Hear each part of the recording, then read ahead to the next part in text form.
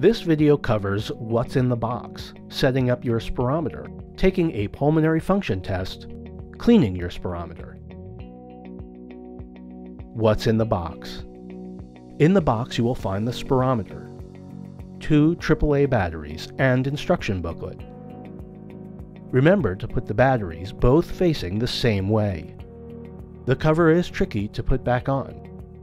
Align the groove with the slot carefully. Setting up your device. Prepare your phone or tablet. Make sure Bluetooth is turned on. On your phone, go to the Apple App Store or Google Play Store and search for ZEPHYRx Breathe Easy. Then download and install. Upon launching the app, connect the spirometer to your phone or tablet. The device ID is on the label on the back of your spirometer. You'll need the last 4 digits on the second line of numbers. On subsequent uses, your phone or tablet will try to connect to your same spirometer. Grant ZEPHYRx the right to share your test results with your designated provider organization. For example, your physician and the clinic staff. Enter your physical attributes, which will provide your physician a better assessment of your breathing quality compared to norms. While adverse reactions are rare, if you experience any physical discomfort, stress, or pain, including but not limited to shortness of breath, dizziness, or feeling faint, immediately stop the test. If the conditions are serious or worsen, contact your doctor or call your local emergency service, like 911 in the United States. Taking a test. Find a relaxed setting and sit upright in a chair, ideally with armrests, but without wheels or casters. Read the instructions carefully. Place the spirometer in your mouth and make sure your lips form a good seal around the mouthpiece. Take a huge inhale, the biggest possible.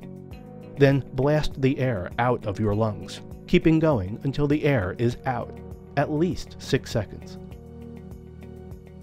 Then take a final huge inhale. Per the ATS, the app requires 3 good tests, or 8 attempts, whichever comes first. After at least 3 attempts, you can save and exit, even before 3 good attempts are obtained. Finally, the inhale at the end of the test is optional. Check with your doctor if it's needed. If you've provided consent, your test will be shared automatically with your healthcare provider. The ZEPHYRx app will save an almost unlimited number of tests. You can review any test at any time.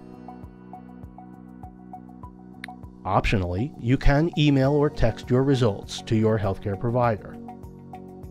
Cleaning your spirometer after use. Wash your hands thoroughly and get your equipment ready. Gentle dishwashing liquid, 2 bowls, 1 for each step, paper or cloth towels. Wash the spirometer mouthpiece and turbine in warm soapy water. Disinfect the spirometer mouthpiece and turbine in 3% hydrogen peroxide for a minimum of 30 minutes. Then rinse the turbine and mouthpiece in cool, sterile water, which can be made by boiling water for 5 minutes and then letting it cool. Once dry, reassemble and store safely. Make sure to give a quarter-clockwise twist as you reinsert the turbine. About ½ inch will protrude from the rear if installed properly. Thank you for watching our home spirometry instructions.